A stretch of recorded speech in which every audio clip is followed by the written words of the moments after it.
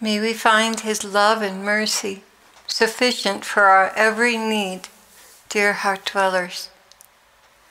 Well, the panther got loose again and took me down. One of my blatant faults is that when I do something, I like to go all the way with it and do it to the nines, so to speak. One reason, being a lay Franciscan sister, was so healthy for me was the stripping away of all my significance through what I wore and owned. In this, I discovered amazing freedom from my nasty fault of acquisition. Living back in the secular world has been very challenging, and I'm much more vulnerable now than I was then. So when it came time to reorganize the music studio and the office, mind you, there are just 2 small bedrooms in the house, I went overboard. When Jesus convicted me, I discovered new levels of what it means to belong to the Holy God. This preoccupation with aesthetics has plagued me all my life, and it consumed my mother's life as well. She was a makeup artist and in fashion and sold art at Marshall Field's in Chicago. Although I never knew my father, I knew one thing about him. When he did something, he went overboard and all the way. For instance, when he was courting my mother, he took her by train in a luxurious coach to New York City, wining and dining her first class. I want to have that kind of love for Jesus, spending my all on Him, but there's still a strong part of my flesh that likes to do it upright for me. Not with money so much, but with time spent. So you see, I deserved a correction. Of course, the devil jumps in with truckloads of condemnation. Aside from that, the vision of God's holiness was enough to convict me to death, were it not for His mercy. And you know, one of the things He's dealing with me is it's the interior that counts, the interior man, the disposition of the interior. I was trying to make the studio a place that felt sweet, just had a certain feeling about it. But I've been praying in the storeroom, and that room has a sweet feeling about it, and that's anything but aesthetic. So I should know better. I really should know better. But the Lord allowed it, and one of the reasons He allowed it was to humble me, which He has to do a lot. I'm beginning to think it's His favorite pastime. You see, what might be okay for one person to spend time on is not okay for another. It all depends on God's will. So when an occasion comes up where I might be able to slip into acquisition, and He's trying to humble me, He allows that panther to get out of its cage. And if He weren't dealing with my pride, this might never have happened. So I'm standing before one who thinks nothing but bringing souls into the kingdom, and I'm spending time arranging the studio to my fancy. Nonetheless, if God's mirror could kill, I wouldn't be here with you now. It's taken days to recover from this humiliation, which also exposed my double-mindedness, and I was beginning to feel it was hopeless when He apprehended me just before prayer. He held my face in His hands, which He does when He really wants to stop me in my tracks and get my attention. He said, "I want to talk with you. How can I use you if you do not have faults? How can I bridge the common ground with my unconditional love if the common ground is faultless?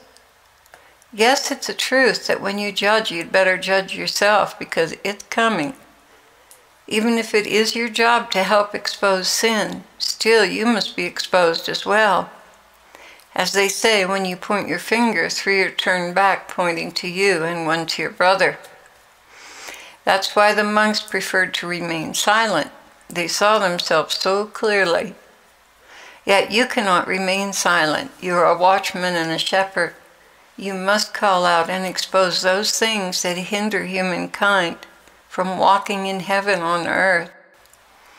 Therefore, you must be especially vigilant and strict with those faults I point out to you. I know you're shaking inside, Clare, and I know how you feel. Sometimes these lessons in humility have to go deep and deeper yet. No one will know the extent of their sins until heaven, that fateful moment when it's all exposed. Yet the confessed sins will not be found there. It's the unconfessed, unrepentant sins that will emerge to convict you. Isn't it better to be convicted now, dearest, than then? How I hate to see you suffer this way. Yet it is necessary for purging the refiner's fire, smelting the gold, which shall be fashioned into vessels on the king's table. Well, you truly must deal with these things and share them publicly so that I can heal even the most wretched cases, of whom you closely approximate. You know well that what I say is true, because had these graces given to you been given to the worst sinner, they would by now be a saint. Yet you are still struggling? Why is this? Is it not because you have not totally abandoned yourself?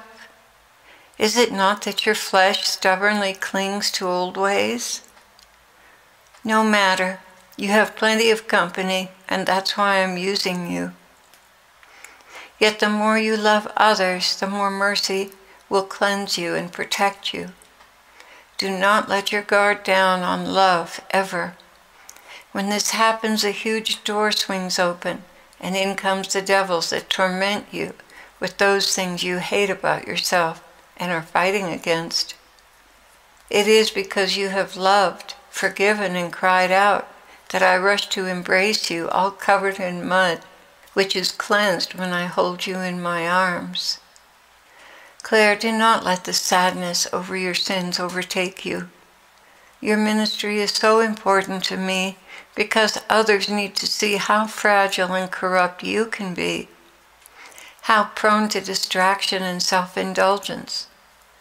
All these faults are common to mankind, yet my Christian people put up a shiny penny front, hiding it all beneath that acceptable facade. That's not what I want, my people. Did I not say, confess your sins one to another? Yet you keep so much hidden. You cover so much with an outer layer of piety. Why don't you just be real with your brothers and sisters? Why don't you allow them to see this unacceptable interior? Don't you know they're struggling to keep their fronts up with you? They suffer from this disease just as you do. But when you confess, I heal you. When you share with others your weaknesses, I run to reinstate you. That is my entire purpose, to save sinners from themselves and make them ready for heaven. We may not have perfected you on earth, but if I can bring you to the point of contrition for wrongdoing, we're well on our way. The rest shall await you in heaven. I'm not saying these things to discourage you, my people, rather to encourage you. Isn't it labor-intensive and tedious to constantly present a squeaky clean front? Doesn't the devil discourage you by accusing you of being a hypocrite because you're just as guilty as others? I'm trying to free you from that cycle of self-righteousness that has you bound, so others will love and accept you. On the outside, people will accept and honor you, but inside they're envious because they're not as holy as you appear to be. Doesn't that disturb you, my precious ones? It should. It should disturb you very much.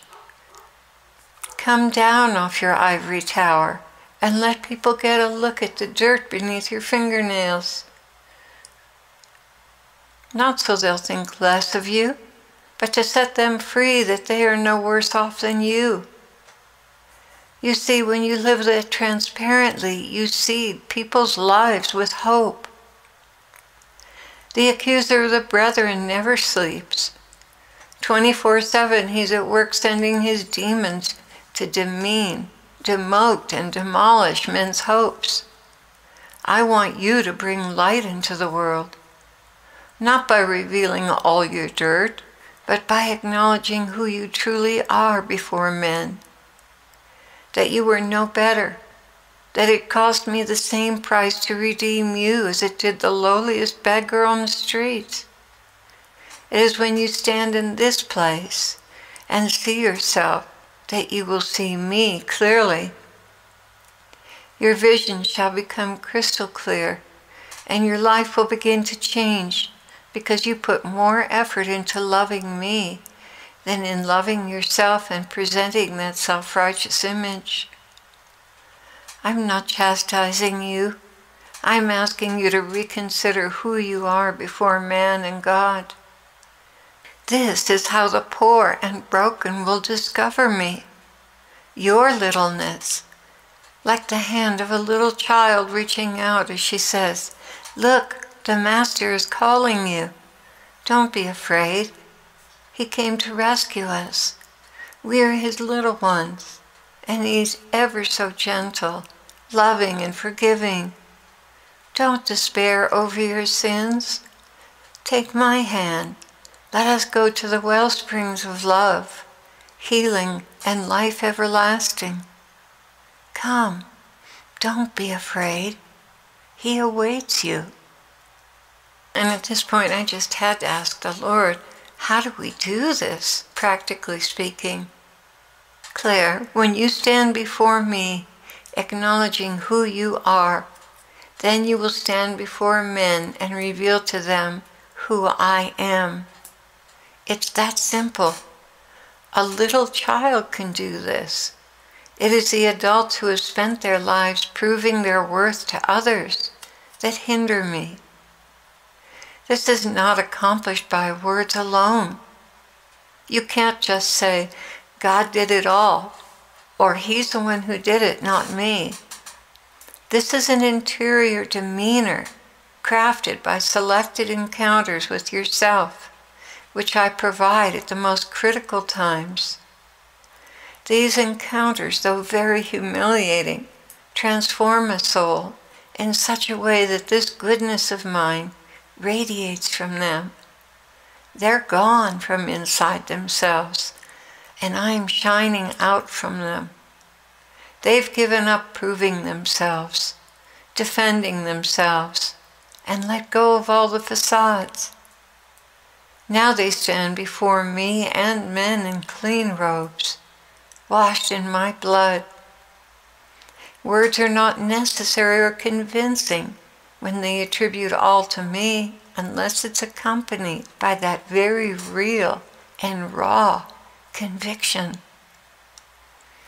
Men and women are sensitive beyond what you comprehend. They have a sense about a soul, and my spirit bears witness. This one has met the Master. This one has been on the potter's wheel. This one has been ground to fine dust and risen again with the waters of new life. This one knows him. So why have I taken this topic up? Because you, my people, must let go of the old ways, the old masks and cover-ups you've used on men all these years. You're standing before me now. You're my ambassadors of love to mankind. And you must reflect by your authenticity and humility that you have been in my presence, that you know the way to my chambers, and what awaits all who come there is unconditional love, healing and cleansing. Be not afraid, my people. Be not afraid to lead others to me by being who you truly are before me. Do this and they will come running. They will see something different about you, something real, something not of this world. You have mined the gold and been in the refiner's fire, and you know him.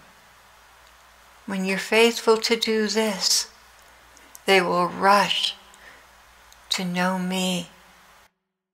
You know, I just felt I needed a confirmation for this teaching. And I opened to loving God. Know then that the Lord your God is faithful. He keeps his promise and shows his loving kindness to those who love him. The one who loves me is the one who has my teaching and obeys it. I am in them, and you are in me, so they may be one and be made perfect. Then the world will know that you sent me, and that you love them as you love me. And a very sweet word from the Lord personally for me, which I also opened to. For a little while our fathers on earth punished us when they thought they should, but God punishes us for our good, so we will be holy as he is holy. There's no joy while we're being punished. It's hard to take, but later we can see that good came from it, and it gives us the peace of being right with God. So wait for the Lord. Let your heart be strong. Yes, wait for the Lord. This is the reason we do not give up. Our human body is wearing out, but our spirits are getting stronger every day. The little troubles we suffer now for a short time are making us ready for the great things God is going to give us forever. And I'd like to add for the great things the Lord is going to do by touching other souls and bringing them to heaven through our witness. So the Lord bless you, dear heart dwellers, and be encouraged to be yourself. Be encouraged to be transparent. Make it safe for people to be themselves and to be transparent around you. We all suffer from self-condemnation more than you ever would imagine. We all suffer from it. And the only one that can make it right is the Lord Jesus. He's the only one who can save us, cleanse, and sanctify us. So let us take this to heart and stand before men the same way we stand before God, and his mercy and love will be glorified.